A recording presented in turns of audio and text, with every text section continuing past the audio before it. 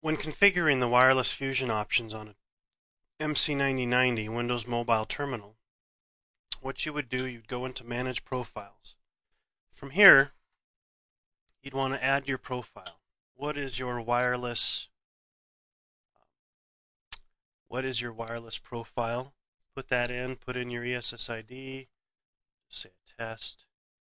You want to pick the country, whether it be USA, whether it be any other country. It's going to come up with a warning that you just press OK. Make sure you only use this in the country that is allowed. If you have your authentication, you would select it here. If you have your encryption, you would select it here. AES and whatnot. DHCP, unless you wanted static, you could put in static. Put in your address, put in advanced, which will give you subnets and gateways. We will just use DHCP in this example. Transmit power, leave that at automatic. And fast power, that will auto adjust to save battery. So you see here you have two profiles. We're just going to disable this top one, and we're going to leave this one that says lab.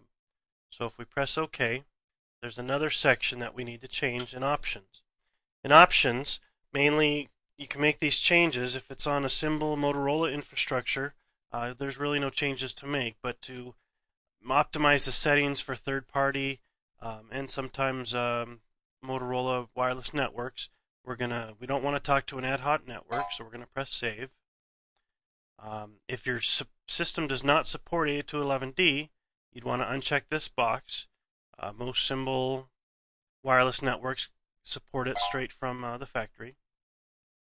And then band selection, you can choose 802.11bg or 802.11a. That's your choice. I'm going to leave it at BG.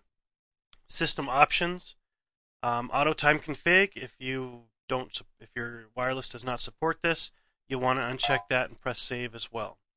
And then you'll go down. We're going to export. Basically, we're going to export the options we just made. We'll say save. We are going to export the profiles that we have in our Manage Profiles area. So once that saves, what that's going to do is put those files on our terminal in the application directory. So what we want to do is there are two registry files here. So if we active sync to our device, we can press Explore and it will come up. We'll say my mobile device, go to Applications Directory. You see two registry files. So if the terminal does a clean boot or is reboot, those files are already there. We're just going to copy them and we're going to just put them on our PC. Put them in a directory here and we'll say paste. So what that is you could take any other terminal, copy those two to the application directory, run this clean boot, which basically will reboot the terminal and merge any registry files.